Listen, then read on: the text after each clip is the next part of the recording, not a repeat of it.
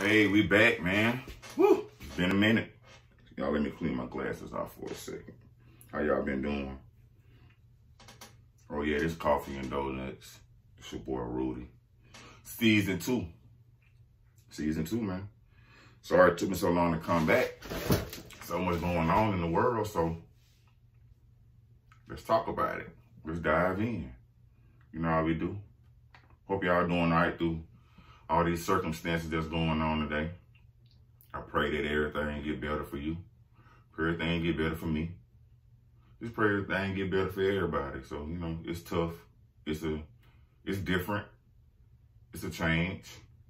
But you know, we as people, we know how to adapt. We know how to roll with the punches. You know what I'm saying? We know how to tough it out. You know what I'm saying? So we gonna tough it out, baby. Man, shout out to my boy Chris for this shirt. Essential. I'm gonna give y'all the his website in the description or whatever. So, but it's a dope shirt. I like it. I like the font. Got that Martin kind of font to it, so I like that. You know what I'm saying? So, I've been an essential worker. Y'all been an essential worker. And y'all been sitting at home. Y'all let me know. Hit the y'all listen to it. If y'all listening to me on Spotify or y'all listening to me on Anchor or whatever, but on Anchor, go to that inbox and tell me what y'all been doing through the quarantine, through this pandemic, through all this other stuff. So, as y'all might have saw, the title said, I almost quit. I almost quit doing the podcast because of, I felt like it wasn't making a big enough impact, but that's probably just me. Overthinking, like I said earlier, if y'all follow me on Facebook, I said I'm glad I got level-headed people around me because I tend to overthink a lot of stuff. So, but I did something that I said I wasn't gonna do. I went and checked the numbers, and I was looking on Anchor, and it'll show you like where your listeners are coming from or whatever. So I remember I was happy when I got some people listening in Puerto Rico, which I thought that was cool because I ain't never been to Puerto Rico. I don't know nobody that live in Puerto Rico.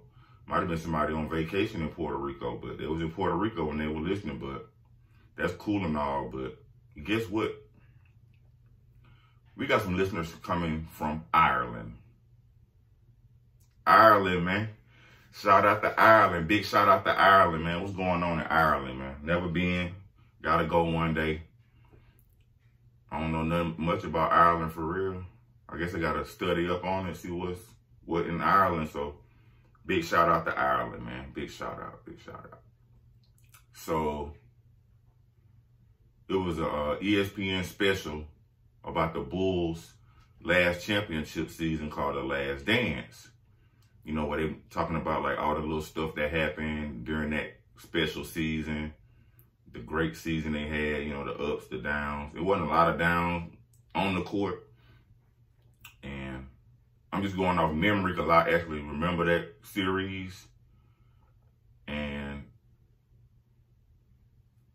one thing I got to say, is so funny that no matter what Michael Jordan do, good, bad, or ugly, they always want to throw LeBron in there with them. They always want to bunch them together, LeBron and MJ.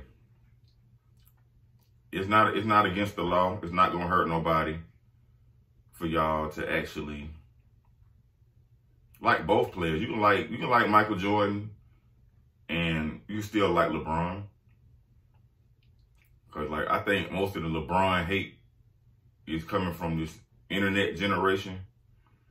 And they always they always try to find some kind of way to put MJ up here, which he rightfully deserves to be up there. But you can't put LeBron down there. LeBron is not that far away from MJ statistically. But they always want to throw in the ring count. Oh, LeBron got 3 rings. He had to do it with 2 different teams, you know. He had to go on a super team or whatever. And then they're like, oh, he went back to Cleveland. He won. The only reason he won because of Kyrie. Kyrie hadn't won anything until LeBron came back to Cleveland. He was just on a young, good player on a bad team. LeBron brought that team up, took them to the playoffs, to the championship the first year. And every year he was there. He didn't win them all, but he was there. Y'all couldn't knock him off in the East. You know what I'm saying? And the West is just to me at the time was a more dominant conference. So, you know, it's all like the next subject I want to talk. It's all about opinion versus hate. Just because you have an opinion on something does not mean you hate it. Myself, I don't eat pork. I don't hate pork. I don't tell other people not to eat it. It just don't work out for me. So I'm like, I don't hate it. I don't love it. But I ain't gonna make nobody else like I got a partner. He think that I be hating on Drake and Jay-Z. Nah, I don't hate on them. I just ain't really rocking with Drake and Jay-Z like that. I know, don't inbox me talking about Drake and Jay-Z. That's just my opinion. I like other artists. I listen to Drake and Jay-Z. They're just not my favorites, and I've never went out and bought a Drake album. I had a few Jay-Z albums up to a certain point, maybe up until like the Black album. Then after that, I was just like, I was kind of over it, you know what I'm saying? So, because just because somebody has an opinion that differs from your opinion does not make them a hater. They're not hating on you or hating on what you like. So, remember that, okay? So, on my last episode, if I'm not mistaken, I think we talked about Tom Brady going to Tampa Bay. Well, Tom Brady had reeled in his homie out of retirement. He got Rob Gronkowski coming to Tampa Bay. So y'all know everybody's saying that Tampa Bay about to win the Super Bowl. I don't think so. Because Tom's still a great quarterback. He ain't had many losing seasons at all. But, you know what I'm saying, that was in the Bill Belichick system. Let's see what he's going to do in this Tampa Bay system. I don't even know who Tampa Bay head coach is, but we got to find out what he's going to do in that system if we have a season, which I'm hoping that we don't have to lose football season too because of coronavirus. But if we have to, it's better to be safe than sorry. So let's talk some finances. So recently I've been doing a lot of investing in the stock market. Because right now the stock market is down, it's not out. So I figured I could jump in now while the prices are reasonable, cheap, whatever you want to call them. But the prices are down, so you can go in and buy multiple shares, you know what I'm saying, for the low. And then you just like, hopefully, when the economy and everything started to bounce back, all that stuff that you bought low gonna go high. And you can sell it, buy more stock, whatever you want to do, you know, just kind of play with it. It's a gamble, but life's a gamble, and the world's a casino. You know what I'm saying? That's the way I look at things, man. So I wanted to throw that in there. And if you want to get a free app, I said a free app. If you want to get a free stock, let me know, and I'll shoot you a link to Robinhood.com, and then we can get your first stock for free. Just let me know. I'll suggest that you get a free stock. So I'm saying, holler at me. We can get it cracking. And speaking of finances and Robinhood and all that, stocks and stuff, everybody talking about the $1,200 stimulus check. Who got it? Who didn't get it? So I'm guessing the people who got it must be poor, and the people who didn't get it must make a nice amount of money or whatever. But I'm like, man, it's just like income tax season all over again, but everybody know what everybody getting exactly, kind of. Because some people get more than $1,200 depending on their dependents and all that other stuff. But yeah, man, they gave us a stimulus. They gave the country a stimulus to kind of bail us out, like they always bailing the big businesses out. They kind of bailing us out, kind of, because it's only a one-time thing of $1,200, but you can get that $1,200. You can get ahead, especially if you're still working, or if you're not working and you're getting an unemployment check.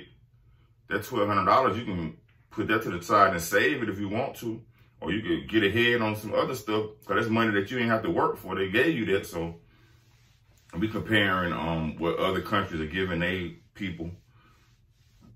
We don't live in them countries, man. We can't worry about that's like pocket watching. Again, I always talk about pocket watching.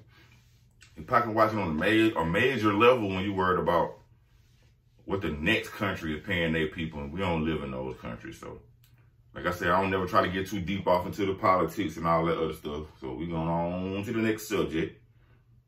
So, do y'all remember, some of y'all may remember, some of y'all may not remember the R&B, I'll call him a young R&B phenomenon. He was a young man, Tevin Campbell. And Tevin Campbell had a hit song called Can We Talk? And he revealed recently that Can We Talk is a song about stalking. So I had to go back and listen to the song, watch the video. I could see some stalkish tendencies in there, but I think it was written, I know he probably didn't write it, but it was written in the mindset of a shy individual. That's the way I look at it. But it's like, can we talk for a minute? And I'm saying, girl, I really want to know your name. So he didn't know her.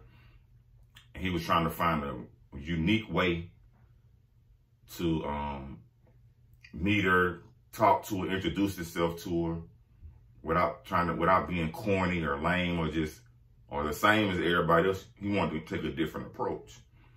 So he was like, he wanted to write her a letter, but he didn't think that was going to be good enough because she probably get a lot of letters from a lot of guys. So, and from the unknown kind of dude, he ain't no athlete, you know what I'm saying? He ain't really popular. He's just a regular, everyday guy. He had to build his nerve up to talk to this girl who seemed so far away out of his league. And he's just trying to figure out in his mind what to say, what to do, how to approach. So that's just my opinion on Tevin Campbell on Can We Talk. That's what I got out of it. Everybody got a different interpretation. And he said the original song idea was writing about somebody stalking somebody. So, yeah, I don't know about that. But look, I still got this promotion going on. $5, Cash App. You want to promote your business? You want to promote yourself, your music, anything, man, $5 on this Coffee and Donut show. I'll promote you. I'll promote you. I will promote you all week leading up to the show. I'll promote you on the show. And I even throw a couple of days. I'm going to give you 7 whole days promotion or whatever you got. You got a book. You got an album. You got your own shoes, socks, clothes, restaurants when they open back up. Whatever you want to promote, holla at me. We can get that cracking, man. We can promote that. So, in my downtime, I always like to be creative. I'm not gonna say I had a downtime between season 1 and season 2, but just in that gap, I like to keep myself mentally always coming up with new ideas. So I got a new podcast, a spin-off of this podcast, because a lot of people saying, oh, you need to bring people on and have guests and all this other stuff. This right here, Coffee and Donut, isn't a platform for guests. But I have come up with a platform so I can interview people. My new podcast, which will be coming soon, I got to figure out which day I want to drop it on, since I do Coffee and Donuts usually on Friday or Saturday. I want to get y'all this other podcast, maybe in the middle of the week, like Wednesday, Thursday. But it's called Coffee Conversations. Still COUGHEE, Coffee Conversations with Rudy. I have guests, you know what I'm saying, musicians, artists. Some of them I'm going to probably be doing through the Zoom chat, since we still can't really go places and link up with people. But if I get somebody who live close enough, we put our mask on and we'll jump right into it. You know, ain't no thing. So that's what's been going on. That's what's going on. Shout out to Chris again for the Essential t-shirt, because I'm being essential. Hopefully I'm essential to y'all. Season 2, man, we back, man. Coffee and Donuts. Another day, another dollar, man. Stop pocket watching. You can't worry about what the next man got if you ain't got it, because that ain't for you. So with all that being said, remember, you can promote $5 Cash App. You want to Cash App me $5, hit me up for the info. We can promote your whatever you got. I ain't gonna hold y'all long because I got so much to talk about this season. We're gonna just leave it short and sweet on this first Bounce Back episode, season 2, Coffee and Donuts. Peace.